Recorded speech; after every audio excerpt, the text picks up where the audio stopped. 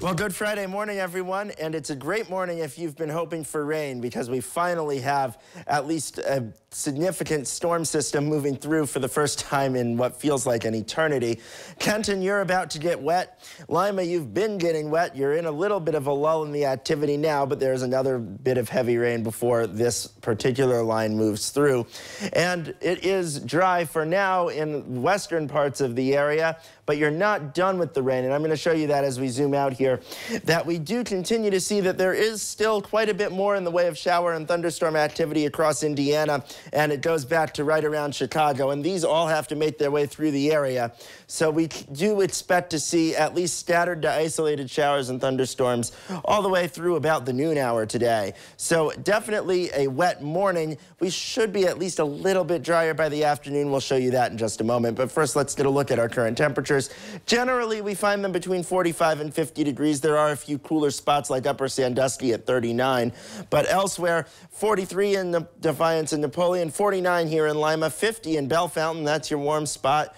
And elsewhere, generally 46s, 47s. So not all that cold for your morning, but it certainly is a bit wet. So let's get a look at our Skycast, and we'll see that there are these thunderstorms still at 8:30 this morning, and that's a trend that continues until about noon before we see them weaken, and we're just going to be left with a mainly cloudy afternoon and temperatures in the middle 60s.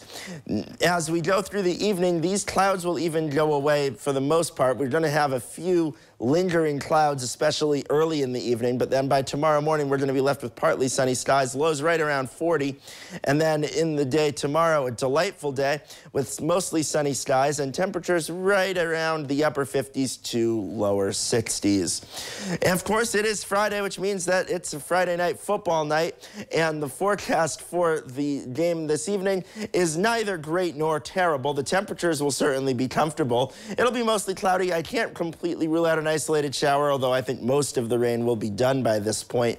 And wind should be northwest at 10 to 15 miles per hour, so it's a bit windy, but it shouldn't have all that much of an impact. The weekend outlook is delightful, dry and 58 tomorrow, partly cloudy skies, and then Sunday mostly sunny and a high of 59. So a very nice weekend. We just have to get through these showers this morning.